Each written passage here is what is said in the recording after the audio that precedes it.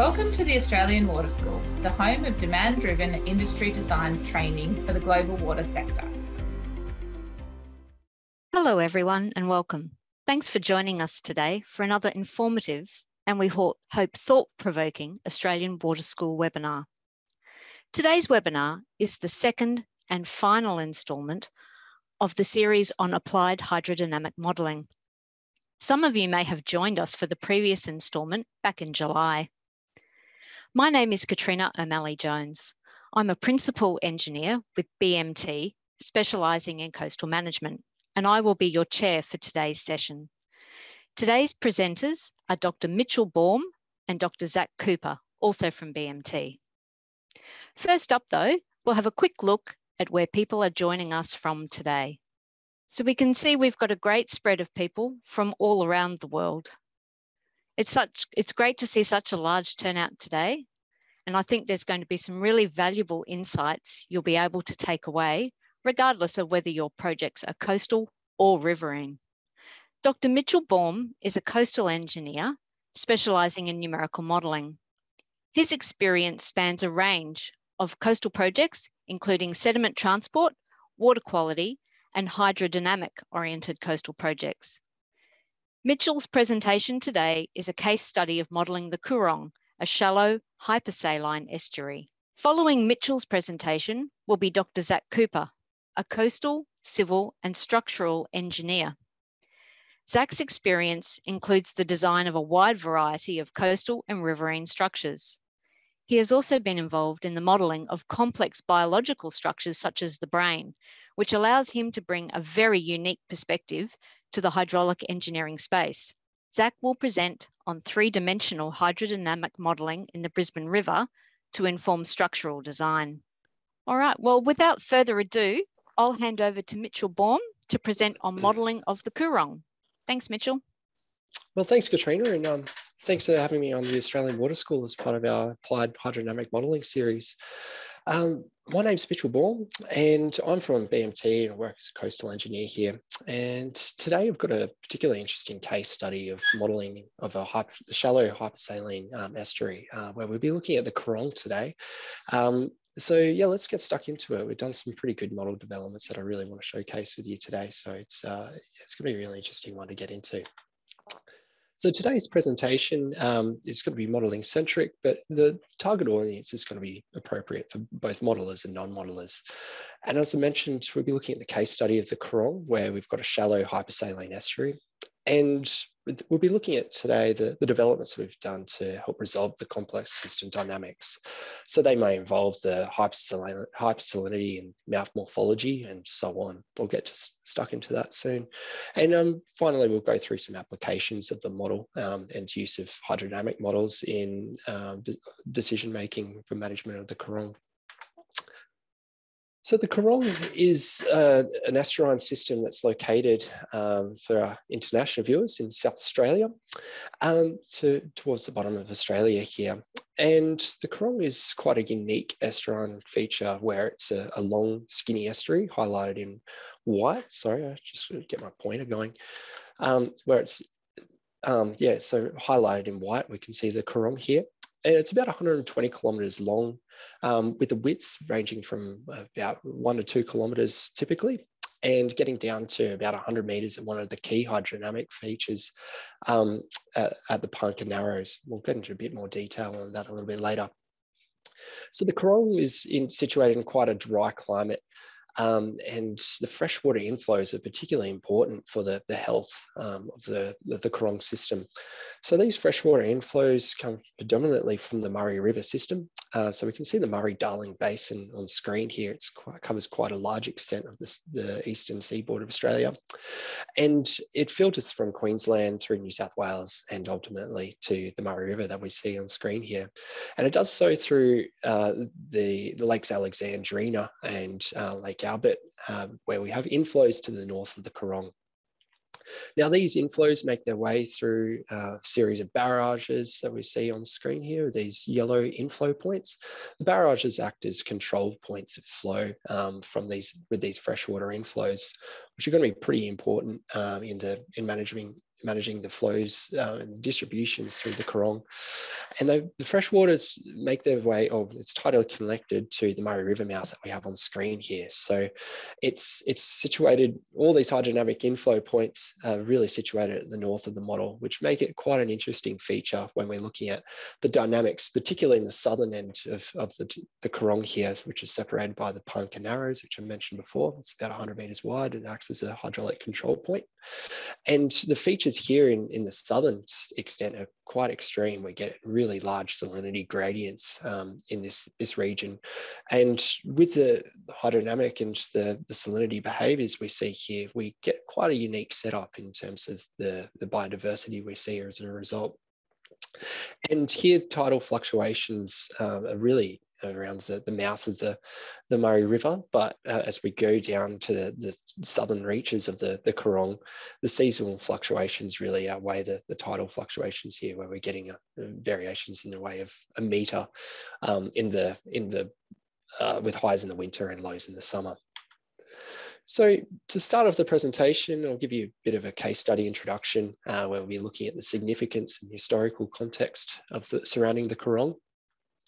We'll be addressing the system complexities and the challenges that we have at hand here too.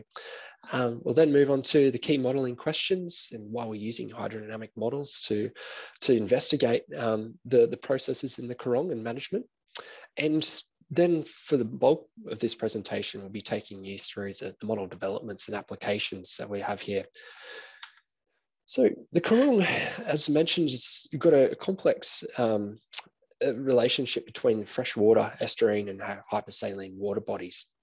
And with that, we have quite a unique habitat for many local flora and fauna species, and also migratory wading birds. And with this unique combination, the Coorong are recognised under the Ramsar Convention as a wetland of international importance. So with the Coorong, in Australia, to set some context, the millennium drought was pretty widespread, and the Coorong was no stranger to the impacts of the millennium drought, which lasted almost a decade. And what we could see is that we had major impact on the inflows from the Murray River. And as a result, the lakes Alexandrina and Albert reached their lowest point in about 1,000 years. So the freshwater inflows into the Coorong were basically stifled. And we also saw quite significant sedimentation around the Murray River mouth too. So without continuous dredging that took place around the clock over the millennium drought, the Murray River mouth would have most certainly closed over. So with that, the water quality would have been significantly impacted. And even with these mitigation measures, the salinities in the South Lagoon went to quite extreme levels, reaching over 5 times ocean salinity. And with these impacts, we saw a reduction of water level as well in combination with those really high salinities. And we saw quite significant impacts to the habitat and wildlife in the Coorong.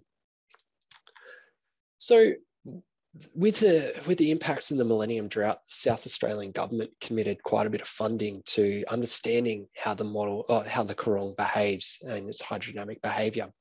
So with this, modelling has become a really valuable tool to understand these processes and how mitigation measures might be addressed and how we can look at managing the Coorong moving into the future. So really the modelling questions arise on how the infrastructure might control the various water quality impacts through the Coorong and how they may perform under different conditions, whether they be dry or wet conditions or even moving into climate change scenarios, which brings me on to my climate change impacts, looking at long-term assessments, how sea level rise might impact the health of the Coorong and so on. And also looking at barrage inflows as well. So they're freshwater inflows to the north of the lagoon. They're quite actively managed by the barrage operators. So with the intent to try and direct freshwater inflows into the South Lagoon under conditions more conducive to the ingress of water or that freshwater inflows into that region of the lagoon. So with these modelling questions, we also have some challenges that come with the Coorong, and it's quite a challenging system that we have morphological processes that need to be considered. The hydrodynamics are also quite complex because we do have that interaction of estuarine, freshwater and hypersaline water bodies. And then we have the hypersalinity, which also quite an interesting feature to resolve in the South Lagoon, and how we can actually get that correct to the best of our ability in these models.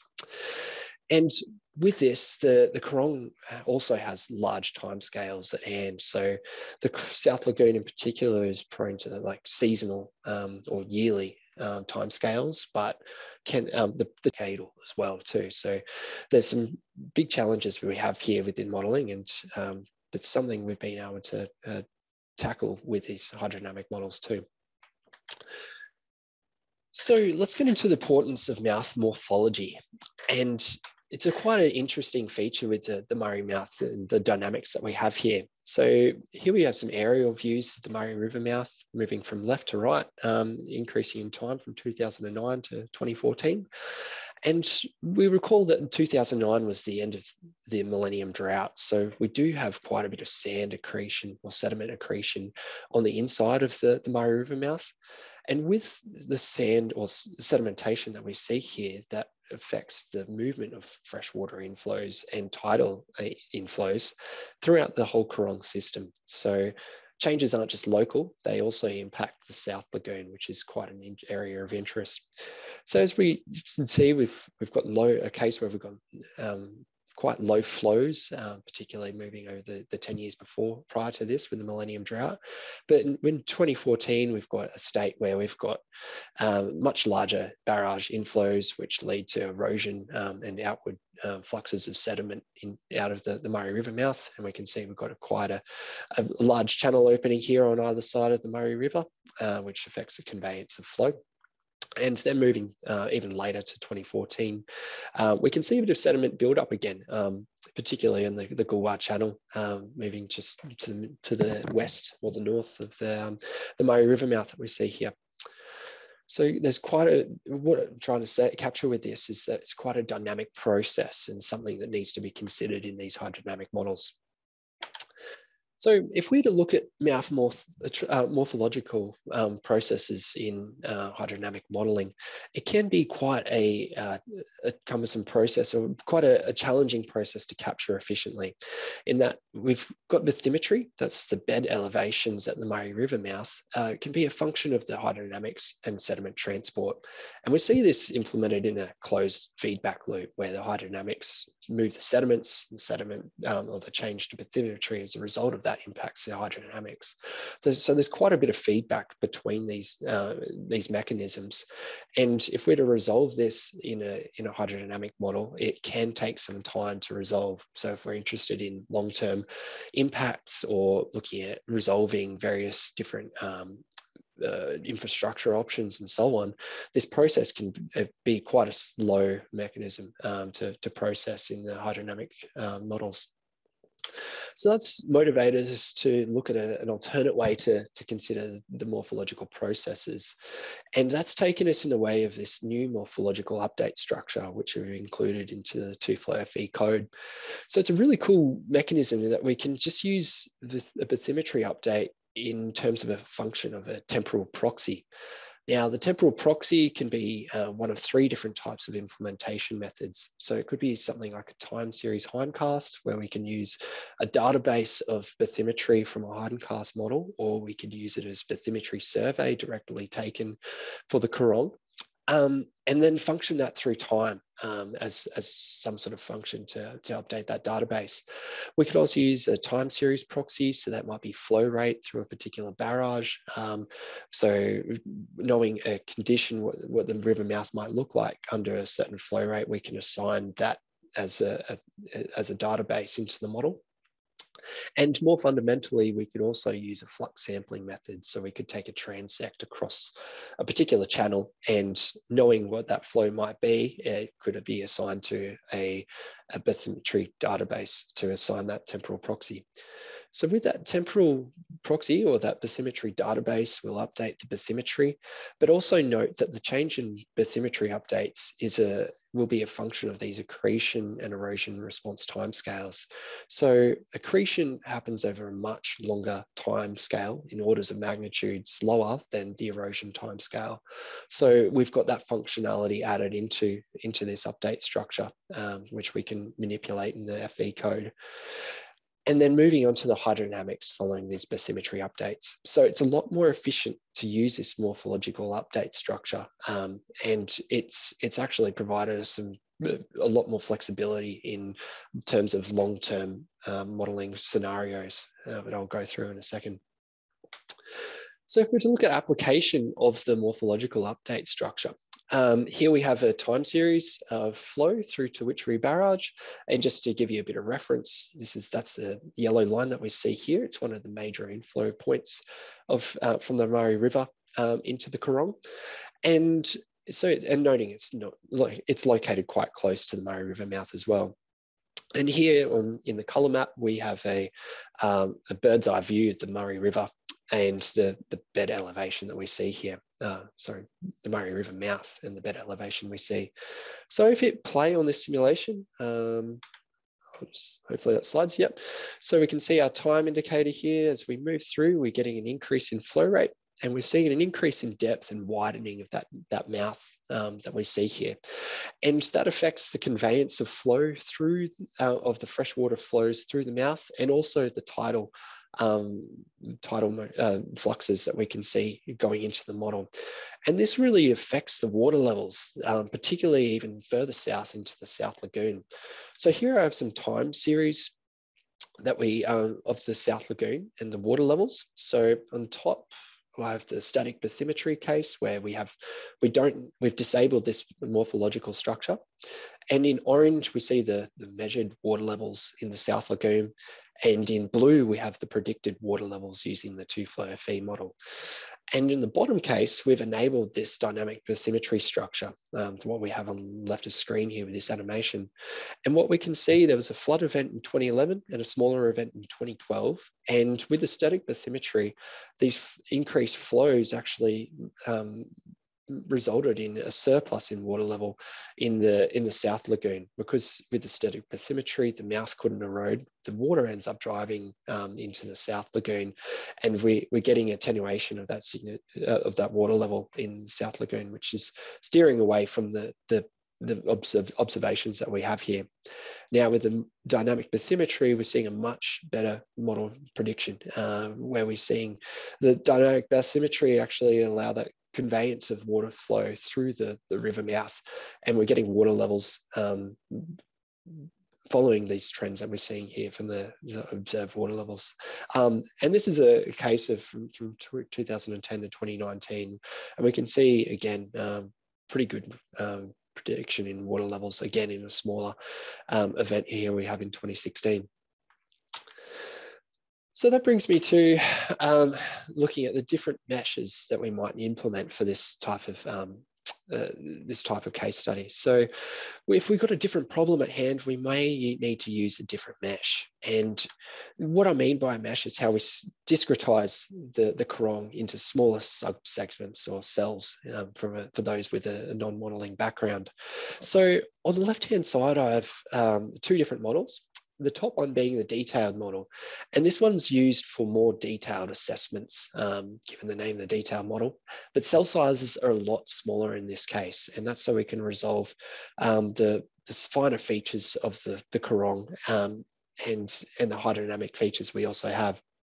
It might be used for applications such as biogeochemical modelling, so in the whole water quality processes. And given its detail, these simulations really will be used for 10-year simulations. And with this, with a metric we often use in the hydrodynamic modelling is the runtime ratio. We're getting roughly about 1.5 years per day of simulation time. So that's real time. We'll get 1.5 years thereabouts with this detailed model. Now, if we want to use more long-term assessments, it's been really effective development and use of this rapid model that we have here. So you see below, we've got a larger cell size, but there's been quite a bit of development to try and resolve similar hydrodynamic features between the detailed and the rapid models without the computational expense. And we can see as a result, we're getting much larger runtime ratios. It's almost 60 times faster. And the rapid model's been developed with intent for optioneering screening and simulations greater than 10 years. But the intent of the model was to be able to resolve almost 100 years of simulation time within the space of a day of modeling time. So the computational expense is a lot less, but it allows us to really get through the optioneering screening a lot more efficiently, and also look at long-term assessments such as climate change and so on. So with this, we'll have a look at some of the calibrations between the two, noting that the 100-year in one day was made possible really with the dynamic morphology that we saw in previous slides too. So it's pretty amazing we can get quite an efficient model turnover with such complex morphological processes also accommodated. So on the left-hand side, we have water level at various locations through the lagoon. So in the top, we're going from near the Murray River mouth and into the South Lagoon, ultimately down here. And again, observations are in orange and the model predictions are in blue here. And on the right, we've got temperature, similarly moving south through the lagoon. And we can see in both cases, we're getting really good prediction of the water levels and also the temperature as well. So we're getting the hydrodynamics with a big tick, and also the thermodynamics are also being well resolved in this model.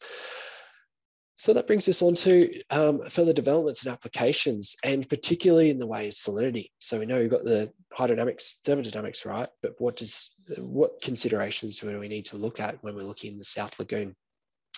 Now, because of the hypersaline trends that we see in the Coorong, we're seeing seasonal fluctuations getting from around 50 grams per litre to up to 100 grams per litre in the South Lagoon. And even extreme cases, we need to accommodate salinities up to almost over 150 grams per litre. So with these salinity trends, we've also got to factor a correction for vapour pressure. We know from Salvatore, we've got a figure here which shows the relationship in density, which is a function of increase, is a function of salinity. So with increasing salinity, we're getting increase in density. We also get a reduction in vapour pressure. So with that, we get reduced evaporation. But we also get an increase in temperature in the water column too. So these factors have been accommodated into the new versions of the two-flow FE code, so we can resolve these processes in a hypersaline environment more accurately.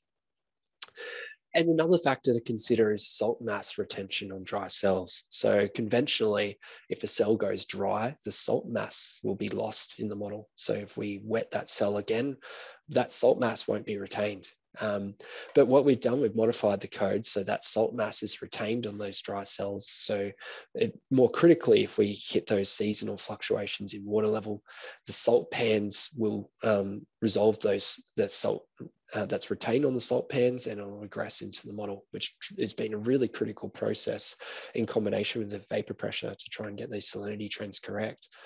So let's have a look at application of this. On the right-hand side, we have a timeline, which is about a 3-year period. And on the y-axis, we have salinity. And in orange, we have some observations of salinity. We can see the seasonal peaks ranging from 100 grams per litre down to around 50 grams per litre. And then in the blue, we have the predicted salinities with the traditional or the standard salinity treatments. And we can see under prediction of salinity as we progress through the model in the order of up to 20 grams per litre. So these changes are pretty significant, and we can't ignore these, particularly for the assessment we want to look at here. So with the upgrades, the Hypersaline treatment upgrades, we're actually seeing really good agreement here in green with the orange observations. When we're picking up those peaks now, we're also seeing the troughs really well accommodated by the model. So yeah, with these changes have been quite critical in terms of predicting the hypersaline trends we see in the South Lagoon. So another cool feature we have here is water age. And it's quite a valuable tool in assessing the way that water quality can be assessed in the model. So water age in this case is something we've been used to assess the movement of freshwater influxes or the tidal exchange, and where throughout the lagoon. So you'll see what we've got here is a bird's eye view, and we've got a line going from along the extent of the the Coorong. And here we've got a cross section of the water age showing the depth and the water levels at the top of the water column and that water age throughout that transect. And what we can see with the freshwater inflows and the tidal processes, we're getting a lot newer or younger water mixing through the water column here, and we're getting a lot older water sitting in the South Lagoon. But we can see the influence of the confluence or the hydrodynamic control points being the Panka Narrows here, where we can see that change in water level. But also it acts as a control point for trapping in the older water that we see here with a larger water age. So really quite a useful tool in assessing the hydrodynamics and the mixing processes here that's been included in the 2-flare fee code. So another development that we've also considered is the nature of evapoconcentrating traces. So conventionally, with the water, if we consider a tracer as a source that we can track the water movement through a model, it previously added function in almost like in the scalar sense of a salinity tracer. So if we had an evaporation, the water would evaporate, but the tracer concentration would increase, which is much similar to with the analogy of salinity. If the water evaporates, the salinity also increases and retains in the model. So if we were to look at the mixing behaviour and mixing dynamics of various traces through the model, let that be barrage inflows or tidal inflows, it's been a lot more valuable to consider this as to disable this evapoconcentration behaviour, where if the water evaporates, so too will that tracer concentration. So we get a better idea of the mass balance of various traces and how they interact throughout the model as a result of the hydrodynamics. And further, I'll briefly touch on the application of these models. And that's one particular interesting case is the biogeochemical assessments we've been doing of late. So that's been a collaboration with the University of Western Australia, but we use these models in combination with a whole bunch of different infrastructure implementations, where we can look at the water quality and habitat impacts with a role for decision making of infrastructural implementations.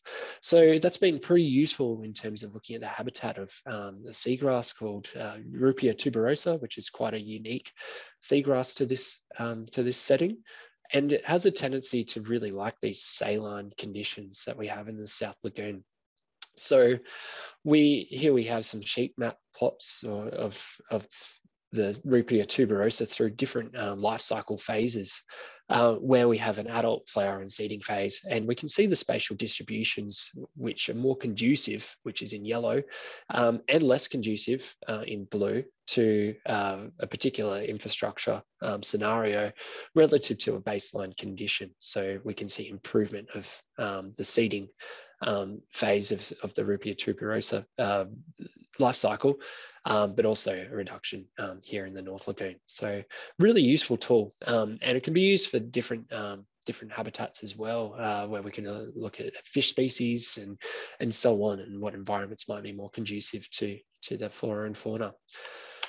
And that brings me to my summary, where modelling a shallow hypersaline estuary can present some significant challenges. And these may include the morphological processes, the freshwater inflow dynamics, and extreme salinity gradients that we see moving from the freshwater inflows from the Murray River and then moving into the South Lagoon.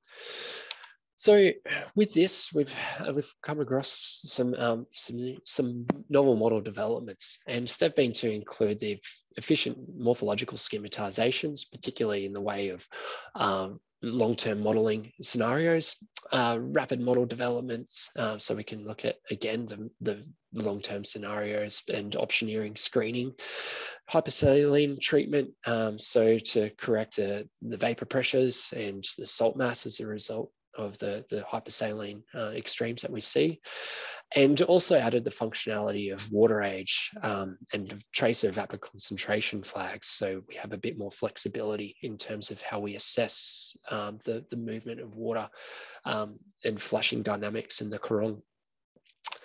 And finally, that we've also briefly touched on application of these hydrodynamic models in decision-making, particularly in way of biogeochemical modelling, water quality, environment, habitat modelling, with the use of optioneering and habitat assessment. So that brings me to the end of my presentation. I believe I'll be handing over to Zach to follow suit with his interesting helicoidal flows in three-dimensional riverine setting. Thank you. Thank you, Mitch. My name is Zach Cooper, and I'm a coastal and structural engineer from BMT.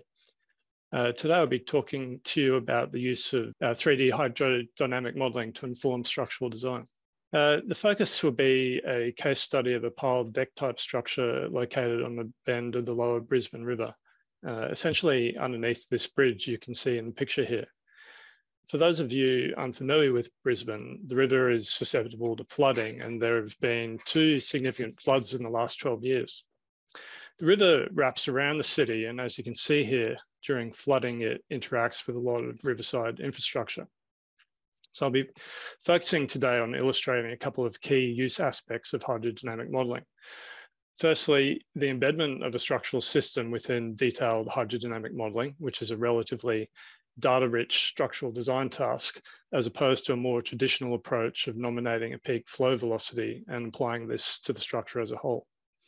Secondly, the difference between 2D and 3D hydrodynamic modelling in two-flow FE in terms of the realised flow field in a complex flow area and the resulting consequences for structural design.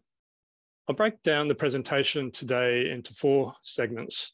Firstly, some background to the modelling and project inputs to this case study.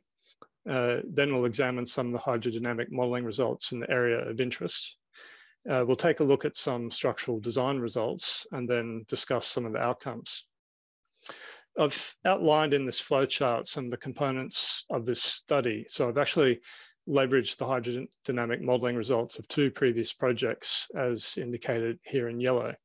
And from this modelling have extracted the relevant information to describe the river dynamics. Subsequently, I've used this data to conduct some structural modelling of an example structure, and from this talk to some of the design outcomes. One of the key data sources I've used for this study is some of the work product of the Brisbane River catchment flood study conducted by BMT. This is a very large piece of hydraulic engineering in its own right and has been the subject of numerous presentations. I refer you here to the report as indicated, which can be sourced from Queensland government websites. In simple terms, the study involved the development of a hydrodynamic modelling framework for a substantial portion of the Brisbane River, with boundary conditions from a detailed hydrologic assessment. The framework involved the development of a FAST model, which was used for a very large number of assessments, and a more detailed model, which was used to model a key subset of 60 events corresponding to annual exceedance probabilities, or AEPs, ranging up to 1 in 2,000. The models were calibrated to 5 historical flood events and extensively reviewed as part of the project. For context, the Brisbane River catchment is located towards the south of Queensland on the East Australian coastline. Now, the extent of the detailed model indicated here. So the model consisted of a 2D depth average hydrodynamic model developed in 2-flow classic with 1D components included as required for hydraulic features. You can see here that the model covers the lower populous flood-prone reaches of the Brisbane River and extends out to the sea boundary. Now, in a subsequent project to support various riverine structural design tasks in the central Brisbane region, BMT developed a series of even more detailed 3D hydrodynamic models in 2-flow FE. One of the models, which I've indicated here, provides coverage of the central city region, including the Estuary Bridge, which I referred to in that photo earlier. These models use the results of the detailed modelling from the Brisbane River catchment flood study to provide upstream and downstream boundary conditions for the representative design flood events. The results of the 3D model were further calibrated to match the validated 2D model at 3 tide gauge locations. The 3D models were then used to simulate around 30 design events ranging from 1 in 50 AEP to 1 in 2000 AEP, and the results provided for use in design tasks. We'll now move on to discuss some of these 3D modelling results in a little more detail.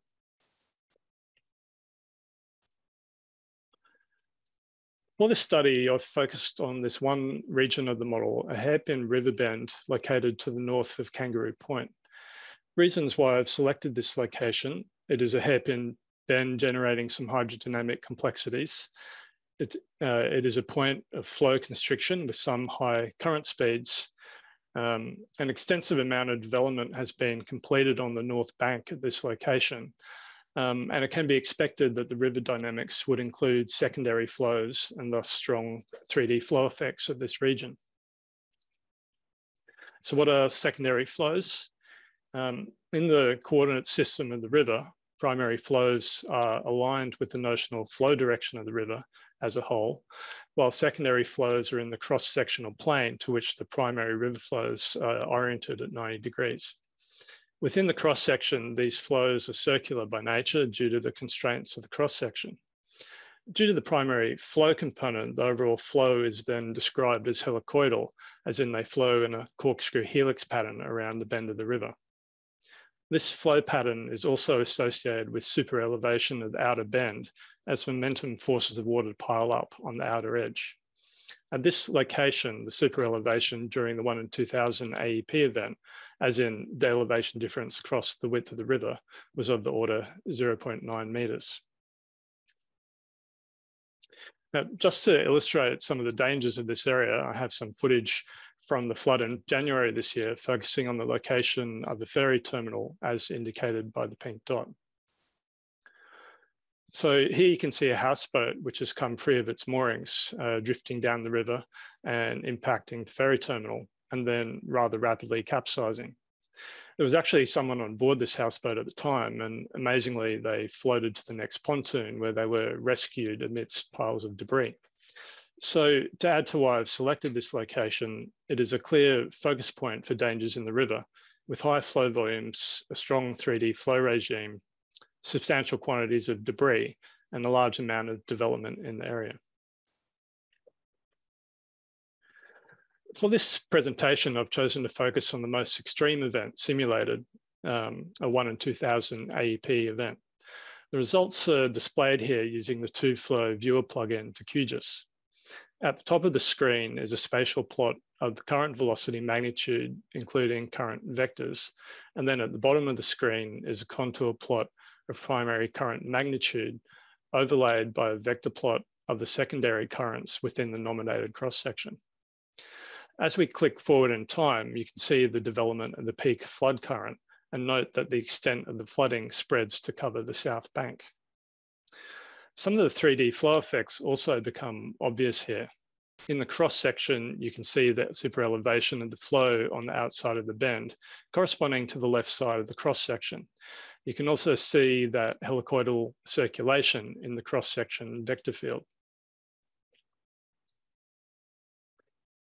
Now, to drill down further into the secondary flow behaviours, I've extracted some of the results for the 1 in 2000 AEP event for the point during the simulation with peak water levels at the river bend.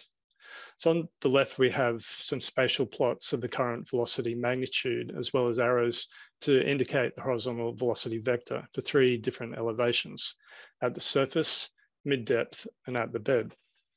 Key features of the flow here include the thick and deep flow band of high current velocities central to the river.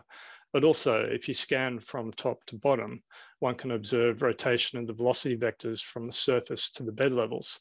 And near the pink line, where I've taken the cross-section, this rotation may be as high as 45 degrees.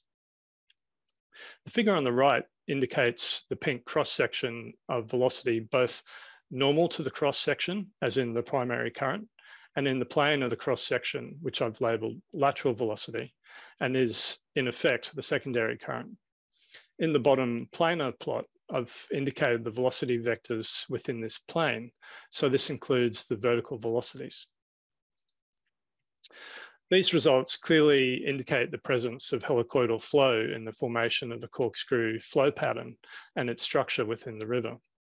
So this is a good point to briefly discuss the assumptions underlying the 3D modelling capability of two-flow FE. This model is a layered 3D model that makes a hydrostatic assumption with vertical velocities recovered from the conservation of mass equations. Computational fluid dynamics, or CFD, differs in that it allows vertical accelerations and involves solution of the Navier-Stokes equations in 3D. 2D models, on the other hand, involve a single layer in which the solution terms are averaged throughout the entire depth of the water column. The 3D results thus provide a much greater level of detail about the flow structure, which is appropriate when the vertical velocities remain relatively small compared to the horizontal velocities. The results are then appropriate to this setting and involve much less computational effort than CFD modelling. So CFD modelling is fairly intractable in this setting due to the need to transition from the dimensional scale of the river to representing multiple piles.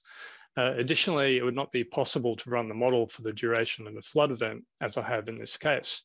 And finally, it is not clear that the CFD modelling would add much value in this setting over what can be provided by the 3D nonlinear shallow water equations. To further illustrate the flow field in this area, I've extracted the results at the point indicated for the full simulation. So I've plotted the current velocities over the depth of the water column in the X and Y directions as indicated. So X being downriver and Y being cross-river. I've plotted these results for the full-time series of the simulation in grey, illustrating the development of higher water levels and velocities. The results also indicate the degree of flow overturning occurring with the lateral velocity in opposite directions at the top and bottom of the water column. It's easy enough to see that if the results are averaged over the depth, the presence of flow in the opposite direction at the base of the water column means that if one were to try to reconstruct the typical logarithmic flow profile from the depth average value, then the peak magnitude would be missed, as well as the true distribution of flow structure. It's worth noting further that the peak velocity and the peak water level do not coincide, though they're not separated in time substantially.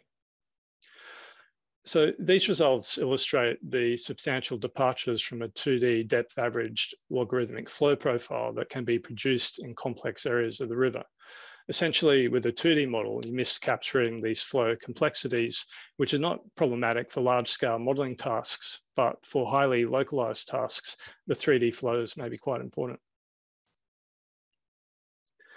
Now, to help further illustrate these flow patterns, I've processed the results to illustrate the flow around the bend.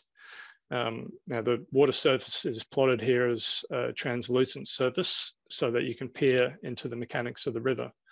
Then in the center of the river, the solid surface indicates the region of the river that is flowing at current speeds greater than 4 meters a second.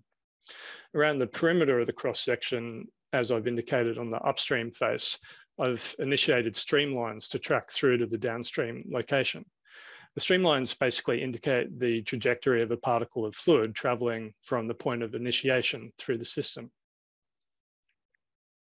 So in this slide, I've created an animation which rotates that graphic 360 degrees. So this allows the viewer to understand the path of those streamlines a bit more effectively. So as the figure rotates, you can observe on the outer bank, the streamlines that commence near the surface dive back underneath to the bottom of the river. Conversely, the streamlines that commence near the bottom of the river corkscrew up the inner face of the bend to the inner side of the bend. Meanwhile, the region of high flow velocity, as in the solid region, narrows horizontally and becomes deeper, reflecting the influence of the returning flows from the north bank. It should be clear then that the 3D behaviours of the river are substantial, and it is not difficult to see how they may be influential to design considerations of structures located within this flow. This next section will look at the behaviour of an example structure located within this flow region.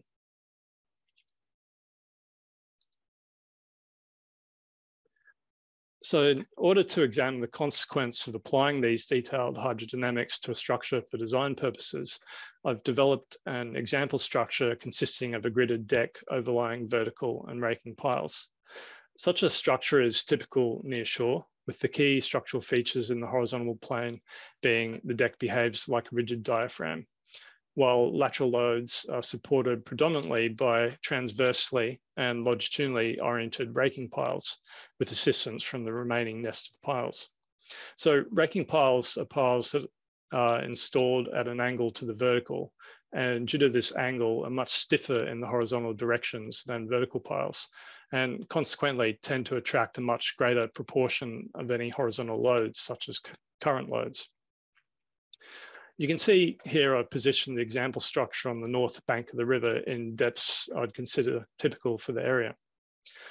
For the analysis, I've used the two-flow FV modelling results to apply loads to the network of piles for the full time series of the hydrodynamic model. Loads are applied in 3D using the Morrison equation. The structure itself has been analysed under the quasi-static assumption using software developed in-house. I've also analysed the structure using results from the 2D analysis so that they can be compared with the 3D results. So let's take a look at some of the 3D results.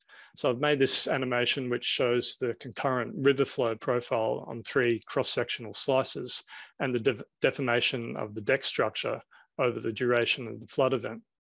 The colour bar on the left indicates the magnitude of the current, while the colour bar on the right indicates the magnitude of the structural displacement. So it is evident the structural deflections are maximised somewhere close to the point in time of maximum water level and current. One can also observe there is some variation in the intensity of the helicoidal flow when comparing the cross sections up at the upstream and downstream sides of the structure. At the upstream side, the secondary currents are mainly oriented towards the northern bank, while at the downstream side, the flow is more clearly helicoidal with a large flow returning to the south deeper in the water column. The wobble that you can see in the structural deflections around the peak of the flood event points to the fact that the distribution of loads throughout the structure is complex and may not necessarily be maximised for each individual structural member at the same time. So as a designer, I want to understand the implications of the difference between 2D and 3D in terms of the impact on my design decision-making. So there are a number of factors which contribute to the number of design decisions that are made for a structure. But as a proxy, I've used the peak design forces in each structural element, which is a natural way to think about it. These are referred to as design actions. For example, the peak axial load in a pile is a design action, which I've labeled as N. And so is the peak moment in a pile, which I've labeled as M. We also have moments about 2 axes, which I've labeled M1 and M2. In order to understand the impact of moving from 2D to 3D hydrodynamics on the structural behaviour, I've focused on 2 ways of describing this impact. The first is the percentage change in the peak magnitude of these actions for the most severely loaded member, as very often a large number of members will be selected based on the most severely loaded member. The second is the distribution of percentage change in individual members, which I'll discuss in the next slide. For results presentation, I've chosen to focus on the piles for which I've collated the results. So the table to the top left indicates the maximum percentage increase in axial force or biaxial moment within any of the piles for the 3D case versus the 2D case. The results vary from 10% to 50% depending on the type of pile and the design action. The figure at the bottom groups the results for all vertical piles and constructs an envelope around them. So orange for 3D results and blue for 2D results. Again, it is evident that the 3D results increase the severity of the design actions throughout the structure, which can be seen as the 3D result envelope lies outside the 2D result envelope. In terms of the distribution of these design action increases throughout the structure, the plot on the right provides histograms for each pile type and each type of action, as in N equals axial force, M equals moment. where the color of the bar indicates the percentage change in that design action for that member group. And the height of the bar indicates the percentage of the total design evaluations that are adjusted by that value. For example, I've highlighted the category of lateral raking piles, that is, piles that control deflection of the structure towards the riverbank for the axial force design action labelled N. To make this easier to understand, the orange bars indicate the proportion of the design evaluations that change by less than 5%. For most of the groups, this varies between 60 and 85%, but for the lateral rakers, which control deflections of the structure towards the riverbank, only 40% of design evaluations are relatively unchanged, meaning over 60% of the design evaluations are increased by more than 5%, and for about 8% of design evaluations, this increase is over 25%. These results then indicate that one must be quite careful about applying the results of 2D hydrodynamic modelling for structural design, and some further allowance should be made for the full complexity of the flow field. At the very least, the potential for helicoidal flow should be quantified and adjustments made to the current distribution as required by the structural form and design rationale.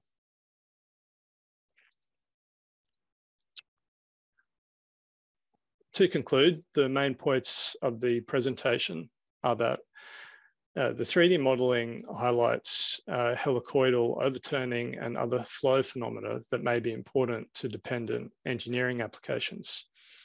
Secondly, the current field can vary considerably from 2D flow over the scale of embedded structures.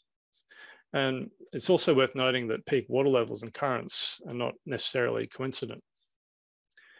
In terms of consequences for structural analysis and design, representing the 3D current fields as 2D flow can be variously conservative or unconservative for structural design evaluations in structures of a similar size to the flow complexity. So that concludes my presentation. So over to you, Katrina. Thank you very much, Zach. And thank you also to Mitchell for your two very different presentations. It's really extremely useful for us to see how we can use these hydrodynamic modelling tools to better understand these really complex systems and to use that information to inform really good decision making. There's been some really great questions coming in, and I'd like to invite Mitchell and Zach, and also Mitch Smith to join us so we can discuss some of the more popular questions that have been submitted. I'll hand over to you, Mitch. Thanks very much for that, Katrina, and yeah, thanks for the presentations. Also, thank you all for your awesome questions that have been coming through. I've got a few good ones here. I might start with Zach. One of the questions that came through was regarding whether any cell size sensitivity had been done, looking, I guess that's both horizontal and vertical cell size sensitivity testing been done, and were the cell size models run, were they independent? You know, did you get similar results? Yes, I believe a convergence study on the discretization was conducted as part of the development of these models. I can't speak to that directly, but the basis would have been the 2D model would have started with that discretization and then trialed a couple of finer meshes until the results were seen to converge. Thanks for that one, Zach. There's another question that's come through, and I think you answered one of them quite well about the use of this nonlinear shallow water equation model versus a CFD model for the application. The follow-up question here is that the cell sizes that have been used in 2-flow FV look to be quite coarse compared to the structure that's assessed. And so what's your feeling or idea about, you know, finer eddies that may be occurring within those cells and how they might be affecting shear stresses and velocities on the piles? Yeah, so there's no doubt the formation of finer eddies or features that are on a subgrid scale and some allowance for that would have to be made by the designer. So I think if you were to apply this modelling for design purposes, then that would be, I guess, the onus would then be on the designer to make extra allowances to deal with subgrid scale behaviours. Okay, thank you for that. Feel free to send through some additional questions as well there if you have them, and we can also answer those. Mitchell Baum, we had a couple of questions regarding the Coorong. One was what sort of size is the model in terms of the length and rough area? And is it pretty flat kind of area was one question. Yeah. So to resolve the Coorong, we've got the full length of it resolved. So yeah, it's about 120 kilometers in length. And then getting down to cell sizes, for the most part, they're in the order of 100 to 200 meters in the detailed model. But then we get to resolving the channels, which is a main feature that we try to stamp in on the model, to resolve the hydraulic connectivity throughout the Coorong. So that's getting down to cell sizes in the order of 10 to 20 meters, I believe. So yeah, given with the flexible mesh that we have with two-flow FV, we've got quite large cell size gradients, but the key features are primarily resolved with that intent to try and capture the hydrodynamic processes. Thanks for that, Mitch. Hope I didn't miss something when I was typing away there. But the other question was, this modelling, has it been done in 2D only, or is it being done in 3D, or are there plans to look at 3D effects? And what's the value of having a 3D model? Yeah. So the modelling I've presented today is really been in 2D. So given its shallow setting, it's around 2 meters depth. It is quite a well mixed.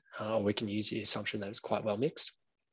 But they're not saying there are some interesting mechanisms that could occur with given the hypersaline gradients. So we're dealing with salinities mixing through from fresh water through to the hypersaline gradients that we see in the South Coorong. So yeah, 3D dynamics would be quite an interesting feature to resolve.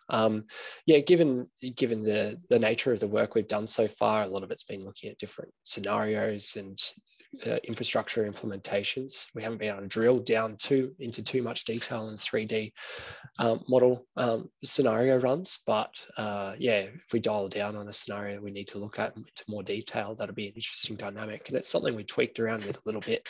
But yeah, it's something to look into further should it come up. Thanks for that, Mitch. I had a question from Mohammed that I can answer. So the question was, can the model be used to represent spatially varying flow velocity and super elevation around the bend in the river?